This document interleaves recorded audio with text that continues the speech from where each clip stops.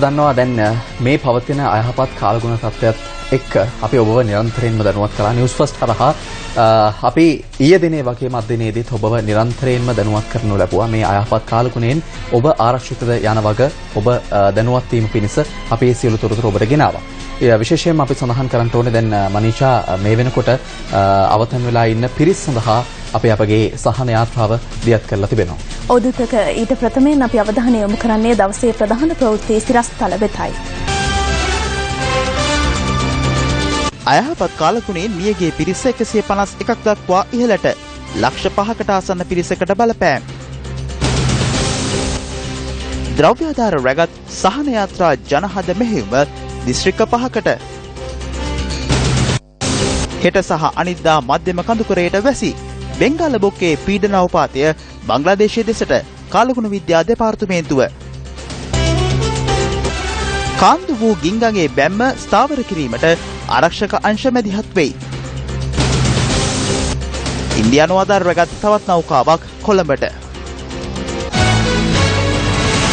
මෙවර අයහපත් කාලගුණයෙන් දැඩි බලපෑමක් එල්ල වූ දිස්ත්‍රික්ක අතර මාතර දිස්ත්‍රික්කය විශේෂයි.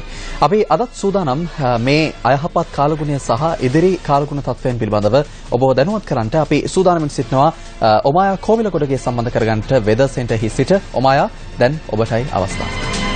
ඖෂධික මේ වෙනකොට දිවෙනට බලපාලා තිබෙන අයහපත් කාලගුණ තත්ත්වය නිසා පුද්ගලයන් 151 දෙනෙකු ජීවිතක්ෂයට පත්ව තිබෙනවා. 111 දෙනෙකු අතුරුදන් වනවා. ඒ වගේම 1,12,565 දෙනෙක් අවතන්ව ඇති බව වාර්තා වෙනවා. එතකොට පීඩාවට පත්ව ඇති පිරිස ලක්ෂ 4කට අධික බවත් වාර්තා වෙනවා. අපි සූදානම් මේ පිළිබඳව රාජ්‍යයේ නිල නිවේදනය ඇතුළු තවත් ප්‍රවෘත්ති ඔබ වෙත මෙම ප්‍රවෘත්ති ප්‍රකාශය අතරතුර ඉදිරිපත් කරන්නට. ඒ වගේම සෑම දිස්ත්‍රික්කයක්ම ආවරණය කරමින් අපගේ නිවුස් ෆස්ට් නියෝජිතයින් මේ වන විට තත්ත්වය සොයා බලමින් සිටින්නේ. ඒ පිළිබඳවත් තොරතුරු අප සතුයි රැඳී සිටින්න. අපි බලමු මෙවර අයහපත් කාලගුණයෙන් දැඩි බලපෑමක් එල්ල වූ දුතික ඔබ ප්‍රකාශ කළ මාතර දිස්ත්‍රික්කයේ තත්ත්වය අප වාර්තාකරු කුමක්ද පවසන්නේ? මෙන්න ඒ පිළිබඳ වාර්තාව. ඉල්මලා ගඟ පිටාර ගැනීමත් සමග ඊයේ මාතර හා ඒ අවට ප්‍රදේශ ගුවන්ට දිස්වූයේ මෙලෙසින්.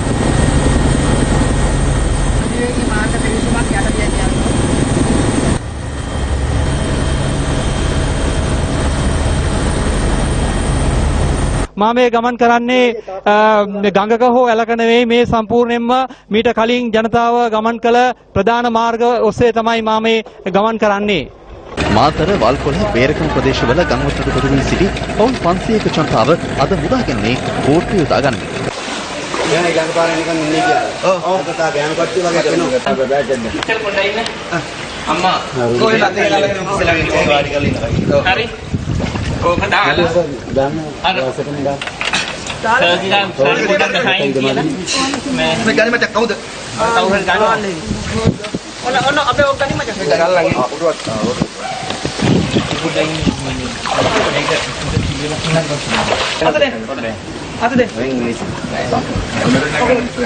මුදාගත් අය අතරින් 36 දෙනෙකු මාතර මහරෝහලට ඇතුළත් කළ අතර සෙසු පිරිස වේරගම්පිටිය විහාරස්ථානයේ තාවකාලිකව රඳවා තිබෙනවා. අපිට ඉන්නේ මේ මහා වතුරින් යට වෙලා ඉන්නේ මිනිස්සු. මොකද දැන් මේ දැනුත් මේ පටන් ගිහින් එකක් වෙන ගමන්. හොඳයි අපගේ මීළඟ අවධානය යොමු වන්නේ දකුණු පළාතේ ගාල්ල දිස්ත්‍රික්කයේ බද්දේගම උඩුගම ඇතුළු ප්‍රදේශ රැසක් ගංවතුර බලපෑමට ලක් වුණා. මේ අද ඒ පිළිබඳ වාර්තාවක් අපි සකස් කර තිබෙනවා. අපි සූදානම් ඒ වාර්තාවත් ඔබ හමුවේ තබන්න. ගාල්ල දිස්ත්‍රික්කයේ ගංවතුරට යට වූ ස්ථාන අද ගෝනට දිස්වූයේ මෙලෙසින්.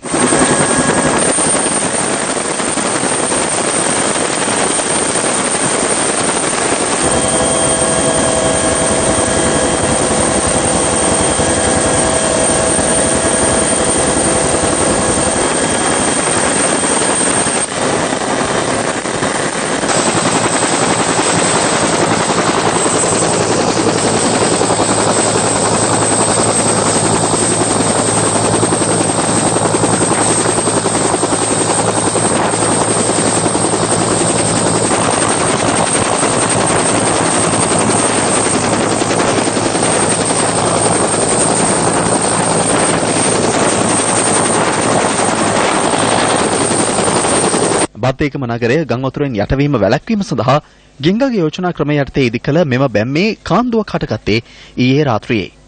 රාජ්‍ය නිලධාරීන් ත්‍රිවිධ හමුදාව එක්ව ඊයේ රාත්‍රියේ සිට මෙම කාන්දුවට తాවකාලික විසඳුමක් ලෙස වැලි කොට්ට ගැනීම ආරම්භ කළා.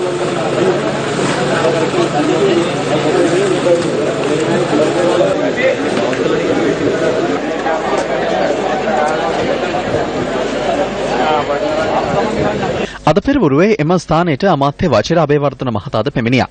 වතුර බැස යාම වේගවත් කිරීම සඳහා අවශ්‍ය නම් ගිංගග හරහා ඇති බද්දේකම පරණ පාලම කඩා ඉවත් කිරීමටද එහිදී අමාත්‍යවරයා යෝජනා කළා. වක්වැල්ල පාලමයට කැලිකසල සිරවීම නිසා ජලය පහතට බැස යාම අවහිර වී ඇති බව නිවුස් ෆස්ට් ඊයේ වාර්තා කළා. එම අනාවරණයත් සමග එහි කැලිකසල ඉවත් කිරීමට ශ්‍රී ලංකා නාවික හමුදාවේ මැරීන් බලකාය අද උදෑසන පියවර ගත්තා.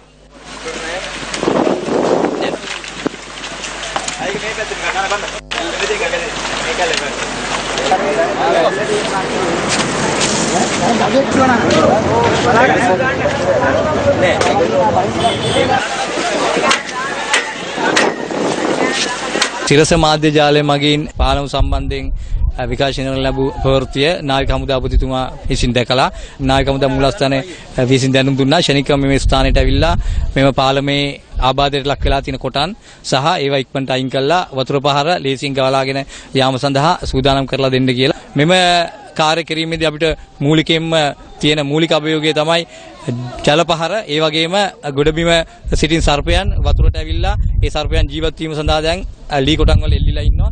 සර්පයන් සහ ජල පහර අපිට බාධාවක් වෙමින් තියෙනවා. ඒත් අපි සියලු දෙනාම එකා වගේ වැඩ කළා. අද රාත්‍රී වෙන්න ඉස්සෙල්ලා මෙම පාලම සම්බන්ධයෙන් තියෙන අවදානම් තත්ත්වය නැති කිරීමට බලාපොරොත්තු වෙනවා. මෙවර ඇති වූ ආපදා තත්ත්වයෙන් කළුතර දිස්ත්‍රික්කයට මොකද වුණේ? මීට පෙර කිසිදා මුහුණ දීමට සිදු නොවූ ආකාරයේ බලපෑම් එල්ල වූ බවයි අපගේ වාර්තාකරුවන් පවසන්නේ. දැන් වැසි නැහැ, නමුත් ගම් වතුර මට්ටම තව දුරටත් ඉහළ යමින් පවතින බව අප වාර්තාකරුවන් පවසනවා. කළුගඟේ ජල මට්ටම ඉහළ යාමත් සමග බදුරලිය මදුරුගහ ප්‍රදේශය අද දහවල් වන විට ජලයෙන් යට වී තිබූ අයුරුයි මේ. මතුකුම කොළඹ ප්‍රධාන මාර්ගයේ දොරංගොඩ ප්‍රදේශය අද උදෑසන වන විට මෙලෙස ජලයෙන් යට වූයේ වසර 20කට පසුවයි. මේ හේතුවෙන් මතුකුම කොළඹ ප්‍රධාන මාර්ගයේ වාහන දහමේ මුළු මුලින්ම ඇන හිටියා.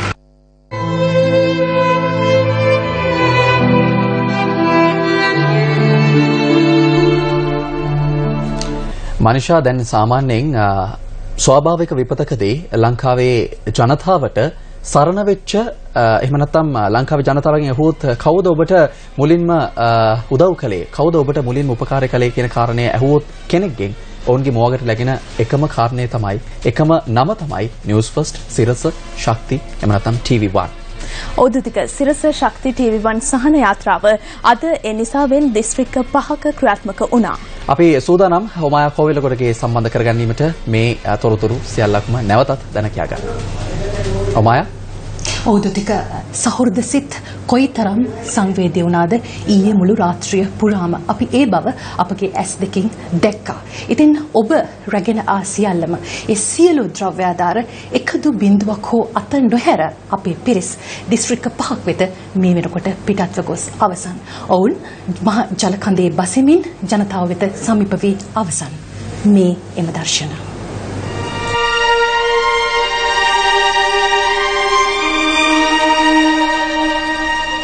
පැය 48කටත් අඩු කාලයකදී විපතටපත් ජනතාවට සහන සැලසීම සඳහා සිරස ශක්ති TV1 සහන යාත්‍රාව වෙත අති විශාල ද්‍රව්‍යාධාර ප්‍රමාණයක් සහ පානීය ජල බෝතල් ලබා දීමට මෙරට ජනතාව පෙළඹුණා.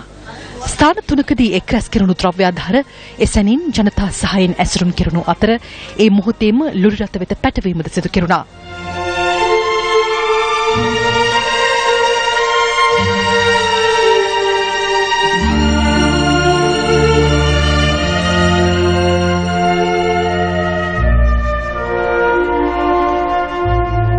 හොඳ වැඩපිළිවෙලක් තියෙනවා සිරස.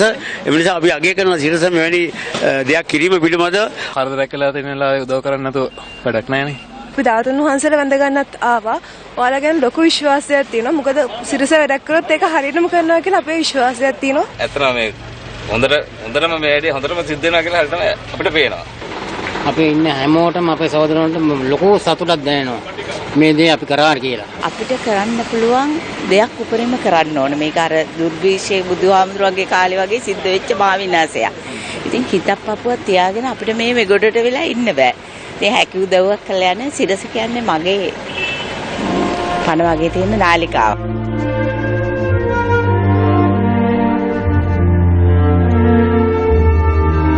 අද අලුයමතෙක් ජනතාව ද්‍රව්‍යාධාර අපවෙත බාර දුන් අතර සීමා සහිත කැපිටල් මහරජා සංවිධානයේ කාර්ය මණ්ඩලය සහන යාත්‍රාව දියත් කළේ සර්ව ආගමික වතාවත්වලට මුල් තැන දීමෙන් පසුවයි.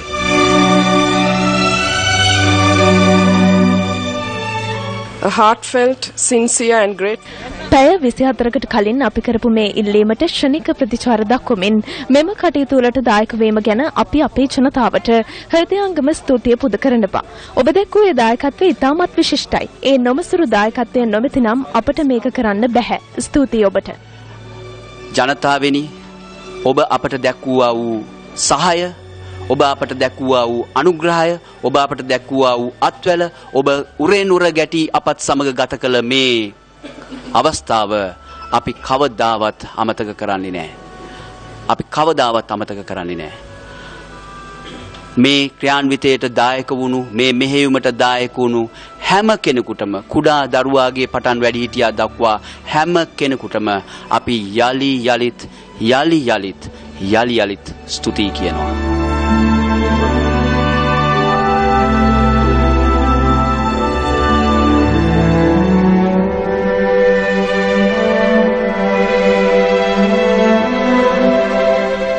ඔබ ලබා දුන් ද්‍රව්‍යාධාර රැගත් ලොරි රථ ආපදාවට මුහුණ දී සිටින මාතර, රත්නපුර, කළුතර, ගාල්ල සහ කොළඹ දිස්ත්‍රික්කවල විපතට පත් ජනතාව වෙත ළඟා වූයේ අද පස්වරුවේ.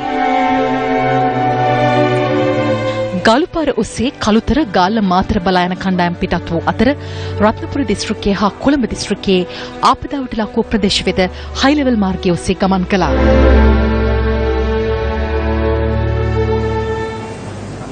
මාතර දිස්ත්‍රික්කයේ සහන යාත්‍රා මෙහෙයුම් කටයුතු මේ වන විටත් පැවැත්වෙනවා. අපි සූදානම් ඒ පිළිබඳ දර්ශන සහ තොරතුරු සජීවීව දැනගන්න මේ මොහොතේදී.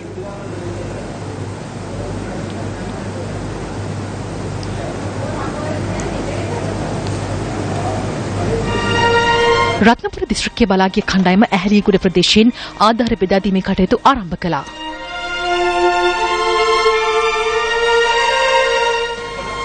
ඇතැම් ස්ථාන කරා තවමත් ළඟා විය නොහැකි හේයින් ඒ සඳහා යාත්‍රා උපයෝගී කර ගැනීමටද සිදු වුණා. මේ තමයි ජලකඳ. අපි සිටින්නේ රත්නපුර දිස්ත්‍රික්කයේ මේ මුත්තේට්ටු පිට ප්‍රදේශයේ. තවදුණු ජනතාවගේ භාණ්ඩ රැගෙන අපි පොරොන්දු වුණා සිරස ශක්ති නිවුස් ෆස්ට් TV1 සහන යාත්‍රාවේ මේ භාණ්ඩ ඔවුන්ගේ අතටම ලබා දෙනවා කියලා. ඒ නිසා තමයි මේ ජලකඳ මැදින් මේ අඟුලේ නැගලා ගිහිල්ලා මෙන්න මේ භාණ්ඩ ඔවුන්ගේ අතටම ලබා දෙන්න කටයුතු කරන්නේ. සිරස ශක්ති නිවුස් ෆස්ට් TV1 සහන යාත්‍රාවේ මේ කුඹුරක් මැදින්, පාරක් මැදින්, ගඟක් වගේ ජලකඳ මැද්දේ අපි යනවා ජනතාව සොයන්න.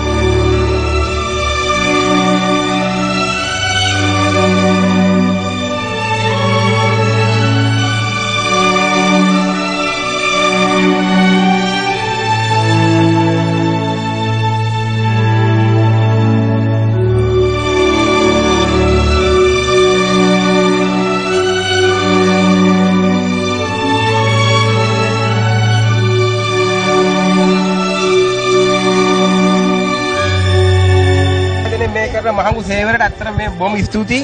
මොකද සෑහෙන අසරණ වෙලා ඉන්නවා මේ මිනිස්සුયો. අකුළු බඩු බෝතල් අපේ මොකුත් නැහැ ගෙදර. ඒ ඉන්න මේ දැන් අපි හරි සතුටකින් තමයි ආවේ මේ ආධාරය ලබා ගන්න. මේකට හරියම ස්තුතිවන්ත වෙනවා. ඒව කියලා වැඩක් නැහැ මේ දුන්න දේවල් මේ දරුවන්ට. මම අම්මා වගේ නේ. වතුර ඕන කට්ටිය ඉන්න මෙතන අනිත් අය. හොඳයි, අපි දැන් යමු වෙනවා මේ මොහොතේත් ද්‍රව්‍යාධාර බෙදා දෙන දර්ශන වෙත මේ මාතර දිස්ත්‍රික්කය.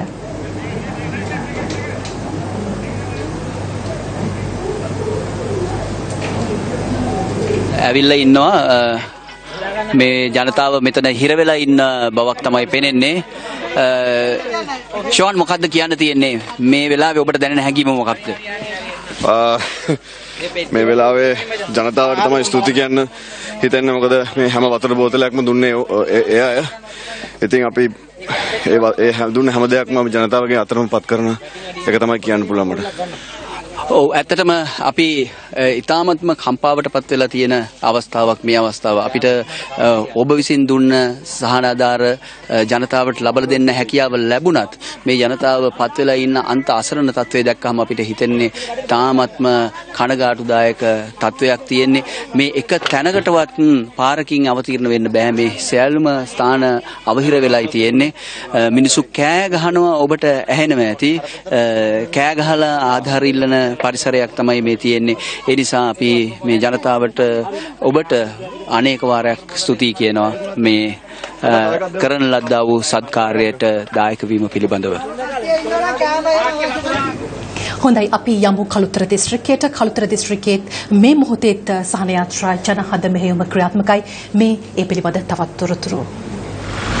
කළුතර දිස්ත්‍රික්කයේ සඳහා ගිය කණ්ඩායම පාලින්ද නුවරින් සිය කටයුතු ආරම්භ කළා.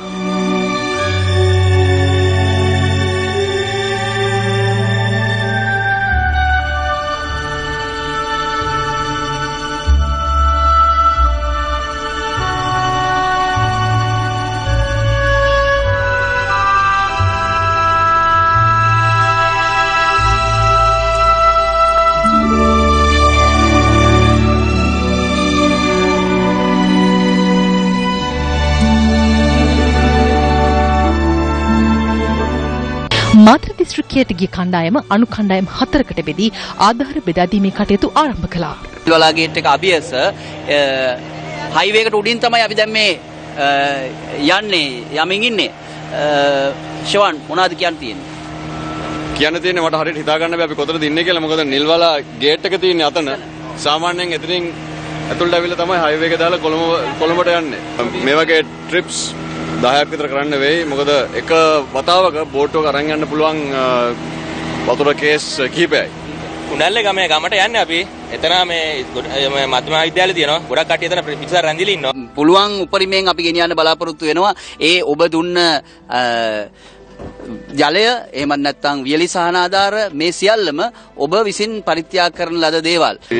සාමාන්‍යයෙන් දැන් හදිසියෙන් අර මේ බෝට් එක පෙරළුනොත් මොනවා වෙයිද දන්නේ නැහැ. නමුත් ජනතාව වෙනුවෙන් අනිත් එක අපි කෙරෙහි දක්වූ විශ්වාසය මම හිතන අපේ සභාපතිතුමා කළමනාකාරීත්වය සහ සියලුම සේවකයන් ජනතාව අපි කෙරෙහි දක්වූ විශ්වාසයට අපි යම්කිසි සාධාරණයක් කරන්න ඕනේ. ඒ නිසා අපි අන්තිම මොහොත වෙනකන් මේ හැම භාණ්ඩයක්ම ජනතාව වෙතට ලබා දෙන්න බලාපොරොත්තු වෙනවා.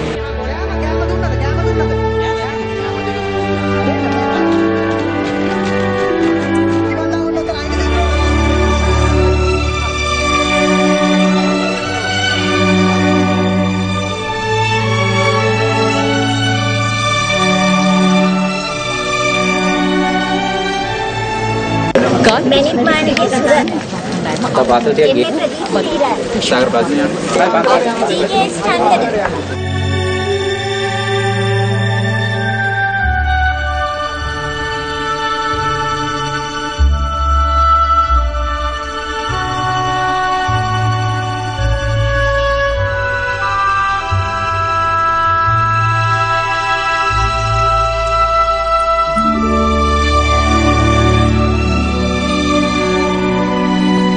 ගාල නගරයට සිරස ශක්ති සහන යාත්‍රාවෙන් රැගෙන ආධාර මේ ආකාරයෙන් අපි බෙදා දෙන්නේ මේ වන විට බොරළු කඩ විහාරස්ථානයේ රැඳී සිටින අවතන් වූ පිරිස වෙනුවෙන්. ඒ වගේම මේ පිරිසට ආධාර බෙදා දීමට අමතරව පිරිසට අවශ්‍ය වියලි සලාක අපි ආහාර පිසදීම සඳහා අවශ්‍ය වියලි සලාක ප්‍රමාණයකුත් ලබා දීමට අපේක්ෂා කරනවා.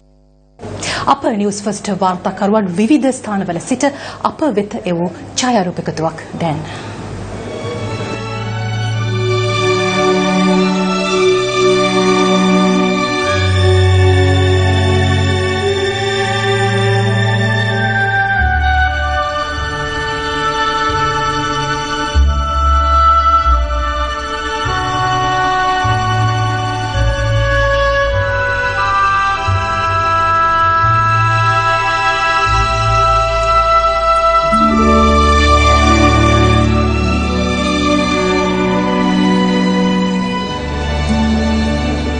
කළුතර දිස්ත්‍රික්කයේ සියලු පාසල් සඳහා හෙට දිනේ නිවාඩු ලබා දී ඇති බව බස්නාහිර පළාත් අධ්‍යාපන අමාත්‍ය රංජිත් සෝමවංශ මහතා මේ මොහොතේ මාධ්‍ය වෙත ප්‍රකාශ කර සිටිනවා. ඒ වගේම මේ මොහොතේත් අපගේ ද්‍රව්‍යාධාර රැගත් සහන යාත්‍රා ජනහද මෙහෙයුම කණ්ඩායම මේ දිවයින පුරා ආපදාවට පත් දිස්ත්‍රික්ක රැසක සංචාරය කරමින් සිටින්නේ. ඉතින් හිතවතුනි සිරස ශක්ති TV1 සහන යාත්‍රා ජනහද මෙහෙයුම සමගින් අත්වැල් බැඳගත් ඔබට බෙහෙවින්ම ස්තුතියි. හදිසි ආපදාවන්ට ලක් වූ අපේම සහෝදර ජනතාවට සහන සලසන සිරස ශක්ති TV1 සහන යාත්‍රා ජනහද මෙහෙයුම සාර්ථක කර ගැනීමට නන් අයුරින් සහාය දුන් මෙරට සත්පුරුෂ ජනතාවට අපගේ ප්‍රණාමය. විපතටපත් ජනතාව බේරා ගැනීමේ මෙහෙයුම්වල නිරත ත්‍රිවිධ හමුදාව හා ශ්‍රී ලංකා පොලිසියටද අපගේ උත්තමාචාරය.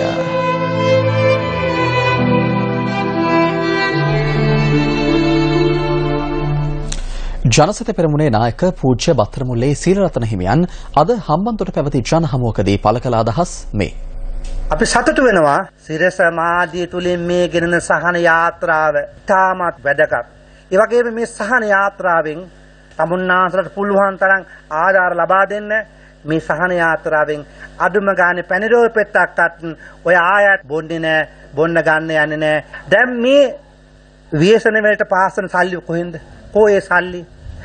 මේක රජයේ කරන්න ඕන දෙයක්. දැන් මේ ව්‍යසනෙන් මම හිතන විදිහට තව ටික දවසකින් ඒගොල්ලන්ගේ සාක්කු පිරෙනවා, බෙන්ස් කාර් ගේනවා, ඊළඟට ප්‍රාඩෝ ගේනවා, මේ සියල්ලම ගේනවා. නමුත් දුප්පත් මිනිහා එතනමයි. ආපදා කළමනාකරණ අමාත්‍යාංශයේ අද පස්වරුවේ පැවති මාධ්‍ය හමුවකදී රාජ්‍ය නිල වශයෙන් දැනට රටේ පවතින තත්ත්වය පිළිබඳව දැනුවත් කළා. මේ වන විට පවුල් 1,12,565ක් අවතැන් වෙලා තියෙනවා. පුද්ගලයන් වශයෙන් ගත්තාම 4,38,295ක්. මරණ සංඛ්‍යාව වාර්තා වෙලා තියෙනවා 151ක්. ඒ වගේම අතුරුදහන් සංඛ්‍යාව 111කට වාර්තා වෙනවා. ඒ කියන්නේ 262ක් පමණ තවම මරණයටපත් වෙලා හෝ අතුරුදහන් වෙලා තිබෙනවා. ඒ වගේම මේ තුවාල සිදු සංඛ්‍යාව 95 දෙනෙක් තුවාල සිදු වෙලා තිබෙනවා. පූර්ණ හානි වෙලා තිබෙනවා නිවාස 250ක්. අර්ධ හානි නිවාස තියෙනවා 1785ක්. ඒ වගේම දැන් ආරක්ෂිත ස්ථාන 339ක ජනතාව ඉන්නවා. ඒ කියන්නේ පවුල් 24000. මේ පවුල් 1,12,565න් පවුල් 24735ක් මේ ආරක්ෂිත ස්ථානවල අපේ සහන මධ්‍යස්ථානවල ඉන්නවා. මධ්‍යම බෙන්ගාල බොක්ක ප්‍රදේශයේ තියෙන පීඩනාවපාතය අපි හිතනවා තවදුරටත් වර්ධනය වෙලා සුලිකුණාටුවක් වෙලා උතුරු දිශාන්තය ඔස්සේ බංග්ලාදේශයේ දිහාවට ගමන් කරයි කියලා. මේ ගමන් කිරීමත් එක්ක අපේ දිවයිනේ තියෙන සුළං ප්‍රවාහයේ වෙනසක් බලාපොරොත්තු වෙනවා. ඒ වෙනස වුණොත් එහෙම වුණොත් හෙට සහ අනිද්දා දිවයිනේ නිතදිග ප්‍රදේශයට වැසි ඇති වෙන්න පුළුවන්. ඒතකොට එහෙම වුණාම මධ්‍යම සබරගම බස්නාහිර පළාත්වල සහ ගාල්මාතර දිස්ත්‍රික්කවල වැඩිපුර වැසි ඇති වෙන්න පුළුවන්. සාමාන්‍යයෙන් අපි මිලිමීටර් 100කට වඩා වැඩි වර්ෂාපතන බලාපොරොත්තු වෙනවා. ඊට අමතරව වායඹ පළාතෙත් වැසි ඇති වෙන්න පුළුවන්. සාමාන්‍යයෙන් ඒ මට්ටමට ආසන්නව. නමුත් අනිකුත් ප්‍රදේශවලත් වැසි ටිකක් ඇතිවීමේ හැකියාව තියෙනවා. සාමාන්‍යයෙන් නම් මොන්සූන් එකත් එක්ක එහෙම වැසි ඇති වෙන්නේ නැහැ. නමුත් මේ අවස්ථාවේදී අර අபிසාරි බවත් එක්ක පොඩ්ඩක් අනිත් පැති වෙලත් වැසි ඇති වෙන්න පුළුවනි. විශේෂයෙන්ම සඳහන් කරන්න වෙනවා සුළඟ පිළිබඳව. දැන් මේ සුලිකුණාටුවේ තීව්‍රතාව අනුව සුළඟේ වේගය වැඩි වෙවි අපේ දිවයිනේ විශේෂයෙන්ම පැයට කිලෝමීටර් 80ක් විතර දක්වා වැඩි වෙන්න පුළුවන්. ඒකේ බලපෑම වැඩිපුරම එන්නේ මධ්‍යම කඳුකරේ බටහිර බෑවුමට. එතකොට ඒ කෑගල්ල කුරුණෑගල ඒ වගේ නුවරඑළිය වගේ ප්‍රදේශවලටත් බලපාවි. කඳුකර ප්‍රදේශයේ තමයි දැනටමත් පොළොවට අඩි 2000ක් උඩින් මේක දැනුවත් කිරීම සඳහා කියන්නේ පොළොවට අඩි 2000ක් උඩින් තිරිකුණාමලය වාර්තා කරලා තියෙනවා අපේ ක්‍රමයට නොට්ස් 45ක්. ඒ කියන්නේ පැයට කිලෝමීටර් 90ක් විතර. ඉතින් ඒක නිසා අපි ටිකක් සුළඟත් වැඩි වෙයි කියලා බලාපොරොත්තු වෙනවා. ඉතින් ඒ වගේම දිවයිනාවට මුහුදු ප්‍රදේශයේත් සුළං වේගය වැඩි වේවි. ඒ පිළිබඳවත් දීවර ජනතාව දැනුවත් කරන්න. මේ සියල්ල සිද්ධ වෙන්නේ අර අපි බලාපොරොත්තු වෙන වෙනස සිද්ධ වුණොත් පමණයි. ඉදිරියේදී මධ්‍යම කඳුකරයට වැසී ඇතිවිය හැකි බව කාලකුණු විද්‍යා දෙපාර්තමේන්තුව අනාවැකි පළ කරන බව. එසේ වුවහොත් එම තත්ත්වය අප රටට කෙසේ බලපෑමක් සිදු කරාවිද? මෙහෙම දැන් බෙන්ගාල බොක්ක ප්‍රමුඛ ප්‍රදේශයේ තියෙන පීඩන අවපාතය නිසා අපේ දිවයින හරහා තියෙන මෝසම් සුළම් ප්‍රවාහය ප්‍රබල වෙනවා. ඒක ප්‍රබල වුණාම විශේෂයෙන්ම කඳුකර මධ්‍යම කඳුකරේ බටහිර බෑම් ප්‍රදේශ වලට තදවැසි බලාපොරොත්තු වෙන්න පුළුවන්. ඒ වගේම දිවයින හරහා තද සුළම් බලාපොරොත්තු වෙන්න ඕන. කොහොම මේ පද්ධතිය 30 වෙනිදා විතර වෙනකොට දැනට ගෝලියානාවකි පළ කරලා තියෙන්නේ බංග්ලාදේශයයි මියන්මාර් වෙරළ දෙකේ අතර තැනකට ගොඩකට ඇතුල් වෙයි කියලා. ඉතින් 30 වෙනිදා ඇතුල් වුණාට පස්සේ මේ තියෙන ටිකක් අර තද වැස්ස සහ තද සුළං ගතිය අඩු වෙනවා. කොහොමද දෙවෙනිදා විතරනකොට අඩු වෙලා ඒ වුණාට නම් සාමාන්‍ය මෝසම් වැස්ස බලාපොරොත්තු වෙන්න ඕන. ඒ කියන්නේ සාමාන්‍ය උදේ පාන්දර වැස්ස වැඩි ඊට පස්සේ වැසි වාර කීපයක් අන්න මේ සාමාන්‍ය මෝසම් වර්ෂාව අපිට ඉදිරියේදී සාමාන්‍ය දෙවෙනිදා විතර පස්සේ අද වැසි ගතිය කොහොමද අඩු වෙලා ඒ පොඩි වැසි ගතියක් ඉතින් නැත්තෙම නැහැ. කාලගුණ විද්‍යා දෙපාර්තමේන්තුව මගින් ඉදිරි දින දෙක සඳහා කාලගුණ නායකයෙක් මේ වෙනකොට නිකුත් කරලා තිබෙනවා. ඒ අනුව දිවයිනේ මධ්‍යම කඳුකරයේ විශේෂයෙන් බස්නාහිර බැවුමටත් ඒ වගේම නිරිත දිග ප්‍රදේශයටත් වැසි ඇති වෙයි කියන එක තමයි අනාවැකියෙන් ලබා දීලා තියෙන්නේ. එහෙම වුණොත් එම ඉදිරියේදීත් විශේෂයෙන් කැලණි ගඟේ කළු ගඟේ ඒ වගේම ගින්ගඟ නිල්වලා ගඟ ඒ ගංගාවල ජල මට්ටම තවදුරටත් වැඩි වෙන්න පුළුවන්. ඒක නිසා විශේෂයෙන් ඒ ගංගාවත ප්‍රදේශවල ජීවත් වන ජනතාවට තවදුරටත් මෙම තත්ත්වය ගැන විමසිලිමත් වෙන්න කියලා හිතන් වාරිමාර්ග දෙපාර්තමේන්තුව ඉල්ලා නායම් පිළිබඳ ජනතාව දැනුවත් නොවීම තුළ ඇතිවිය හැකි ගැටලු පිළිබඳ පෙරදින විශ්වවිද්‍යාලයේ භූගර්භ විද්‍යා දෙපාර්තමේන්තුවේ ජ්‍යෙෂ්ඨ මහාචාර්ය අතුල සේනාරත්න මහතා අදහස් පළ කළා. ඒ ගැන කටයුතු කරන විද්වතුන් විශේෂයෙන් භූ විද්‍යාඥයින් අවුරුදු 20ක විතර කාලයක් තිස්සේ කරගෙන ඇවිල්ලා රැස් කරලා තියෙන දත්ත සම්භාරය ඒ වගේ මේවා හරි විදිහට විශ්ලේෂණය කරලා පැමිණලා තියෙන නිගමන ඊටාම වටිනවා. ඒ නිගමන ක්‍රියාත්මක කරන රජයේ ආයතනව ක්‍රියාත්මක කරනවා. නමුත් අවසානයේ ඒ වගේ ජනතාව ඒවට මුහුණ දෙන ජනතාව ඒ පිළිබඳව හොඳ අවධානයකින් නැහැ කියන දේ තමයි අපිට දකින්න ලැබෙන්නේ. හදිසි ආපදා තත්ත්වය හමුවේ අවතැන් වූ ජනතාවට සහන සැලසීම සඳහා ඉන්දිය නාවික හමුදාවට අයත් තවත් නෞකාවක් අද පෙරවරුවේ කොළඹ වරායට සේන්දු වුණා. ඒ ඉන්දියාවෙන් මෙරටට පැමිණි දෙවැනි නෞකාවයි. අද පෙරවරුවේ කොළඹ වරායට පැමිණි ශාර්දුල් නෞකාව ශ්‍රී ලංකා නාවික හමුදාව විසින් සම්ප්‍රදාන කුලව පිළිගනු ලැබුවා.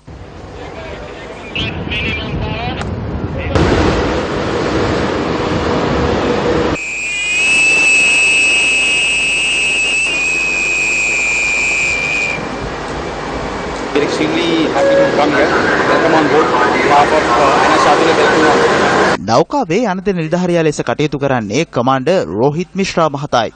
මෙම නෞකාවේ ජීවිතාරක්ෂක කණ්ඩායම්, කිමිදුම් කණ්ඩායම්, වෛද්‍ය කණ්ඩායම් ඇතුළු නාවිකයන් 127 දෙනෙකුගෙන් සමන්විතයි. වියලි ආහාර ද්‍රව්‍ය, පානීය ජල බෝතල්, කූඩාරම්, ජීවිතාරක්ෂක බෝට්ටු, බෙහෙත් ද්‍රව්‍ය ඇතුළු උපකරණ රැසක්ද ශාර්දුල් නෞකාවෙන් මෙරටට රැගෙන බිත්ති වෙනවා. මේ අතර විදේශ කටයුතු අමාත්‍ය රවි කරුණානායක ශ්‍රී ලංකාවේ ඉන්දිය මහ කොමසාරිස් තරන්ජිත් සිං ඇතුළු පිරිසක් අද පස්වරුවේ කොළඹ වරායට පැමිණ ද්‍රව්‍යාධාර වශයෙන් භාරගත්තා. මෙම අවස්ථාවට ශ්‍රී ලංකා නාවික හමුදාවේ බටහිර විධානයේ භාර ආඥාපති නිරාජ ආටිගල මහතා ඇතුළු නාවික නිලධාරීන් පිරිසක්ද එක්ව සිටියා. මෙය අතිවිශේෂ සහයෝගයක්. මේක තමයි අසල්වාසීන්ගෙන් විය යුත්තේ. ඔබේ නිවසේ ගැටලුවක් තියෙනවා නම් ඔබේ අසල්වැසියෝ ඔබට උදව් උපකාර කරනවා. අපිට සහතික වෙන්න පුළුවන් ලංකාවේ මොනියම් හෝ විපතක් සිදු වුණොත් අපි ප්‍රාර්ථනා කරනවා එහෙම වෙන්න එපා කියලා. නමුත් එහෙම දෙයක් වුණොත් ඒ වෙනුවෙන් අපි ඉන්නවා. අපේ රටේ මොනවා හරි වුණොත් ඔබේ උපකාරයත් අපි බලාපොරොත්තු වෙනවා. අපි ප්‍රාර්ථනා කරනවා මේ කාලගුණ තත්ත්වය ඉතාමත් ඉක්මනින් හොඳ අතටපත් වෙන්න කියලා. මේ අතර විපතටපත් ශ්‍රී ලාංකික ජනතාවට සහන සැලසීම සඳහා ආධාර රැගෙන ඊයේ දිනේ මෙරටට ළඟා වූ ඉන්දියානු නාවික හමුදාවට අයත් කර්ච් නෞකාව අද පෙරවරුවේ නැවත එරට බලා යාත්‍රා කළ බව නාවික හමුදාව සඳහන් කළා. ඉන්දියානු නාවික හමුදාවට අයත් ජලශ්වා නැමැති තවත් නෞකාවක් ද්‍රව්‍යාධාර රැගෙන හෙට මෙරටට සේන්දු වීමට නියමිතයි. පුරවැසි සංවිධානයක මුතුව අද මාධ්‍ය හමුවක් කැඳවා තිබුණා. එක පැත්තකින් රජය ලක්ෂ 450ක් වෙන් කරයි කියලා අපි දැක්කා ඊයේ මාධ්‍යවල. හැබැයි අපිට කියන්න කනගාටුයි ඒ වගේම අපි ඒ දවසේම රෑ ප්‍රවෘත්ති වලට දකිනවා මිලියන 3450ක් වෙන් කරනවා ඇමතිවරුන්ගේ සහ ඇමතිවරුන්ට වාහන ගෙන්වීම සඳහා සහ ඇමතිවරුන්ගේ නිවාස අලුත් පෙඩියා කිරීම සඳහා. අපි මේවට කියන්නේ මේවා ඇවිල්ලා නිකන් හදවතක් නැති රොබෝවරුන්ගේ රටක්ද මේක? මොකක්ද මේ අශීලාචාර වැඩේ? මේකද මේ රටට ලබා දීපු යහපාලන ආණ්ඩුකරණය? පහුගිය කාලේ ඔවුන්ට ලබා දීපු බලපත්‍රය විකුණලා රටට ආදායමක් ලැබිය යුතු ඒ ආදායම් පනත උල්ලංඝනය කරමින් මේ රටට අහිමි කරපු රුපියල් බිලියන 5ක මුදල නැවත රජයට පවරා ගන්න මේ පරිපූර්ණක ඇස්තමේන්තු වහාම අහෝසි කරන්න. දැන් විමර්ශන.